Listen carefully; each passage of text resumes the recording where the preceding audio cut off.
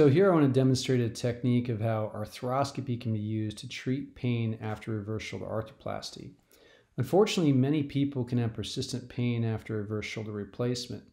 And arthroscopy is really a minimally invasive approach that we can use to address many problems. As you see here, this is a right shoulder. What we're doing is we're inserting the arthroscope into the shoulder, and I'm releasing adhesions that have formed after the procedure. This is particularly the case in people who have had multiple surgeries prior to the reverse shoulder arthroplasty. That makes them more prone to adhesions to form after the replacement. So the first thing I do is really clear out off all the adhesions from the subacromial space. That's the space above the rotator cuff. Here I can see the glenosphere. That's the ball part of the reverse shoulder replacement. I'm going to release some adhesions from around that ball. This is an electrocautery device I use to cut those adhesions. And then I'll re-establish the subacromial space. That's a space between the acromion bone above and then the deltoid out laterally, out to the side, and the remaining cuff and tuberosity below. So you can see this patient here has extensive adhesions, particularly in the front of the shoulder, and that's the most common place these adhesions form.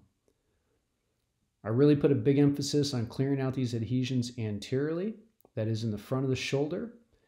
Now here I'm down to the bone. This is the base of the coracoid bone. That's that pointy bone right in the front of the shoulder. Many people will feel that prominent after reverse shoulder replacement. I identify that coracoid bone because many people can get coracoid or subcoracoid impingement after a reverse shoulder replacement because the joint's more constrained. So whereas the normal shoulder is very mobile, in this case with the reverse replacement, we have a tight space.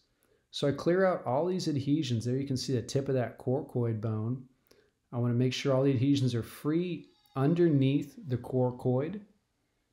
This is really going to help somebody get improved rotation out to the side, and that's particularly common. Now you see impingement. So the bone of the arm bone is hitting that coracoid. So I'll simply clear that off with a little bone cutting burr. We'll do this without sacrificing any of the tissue below, such as the conjoined tendon.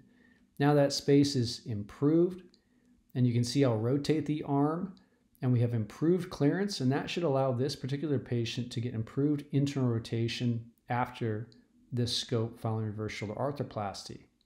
Thank you.